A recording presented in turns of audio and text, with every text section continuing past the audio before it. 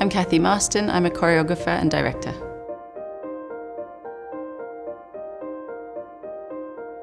I wanted to be a policewoman when I was very little because I'd seen this program on TV with the female detective and thought she was the best thing. But my mum told me actually she's an actress, but there was no acting school, so I decided to go to tap dance instead so that I could become Cyd Charisse. The ballet I'm working on here is a narrative piece based on Edith Wharton's novel or novella Ethan Frome.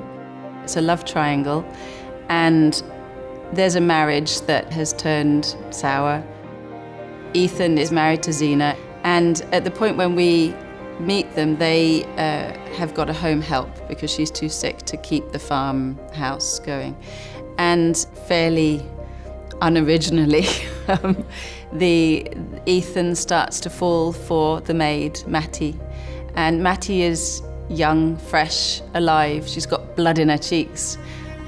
Zena finds out, walks in on a moment and throws Mattie out. It's based in New England around the turn of the last century, so 1900, let's say.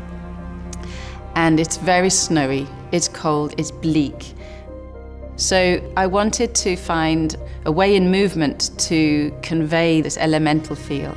And so we've got a group of people who are the snow, and snow can have different qualities. It can be light and playful and beautiful and sort of seductive and fascinating, and it can also be very heavy and it can beat at you and sting, and it can also be very claustrophobic and heavy and smother you. And so we're using the qualities of snow to amplify the emotional story that's going on between the three characters.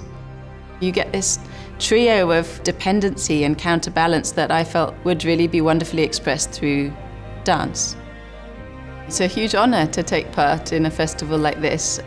The list of choreographers is fantastic. I mean, I'm really looking forward to working, creating at the same time, and creativity in one space at one time doesn't happen very often, so I'm really excited and proud to be part of that.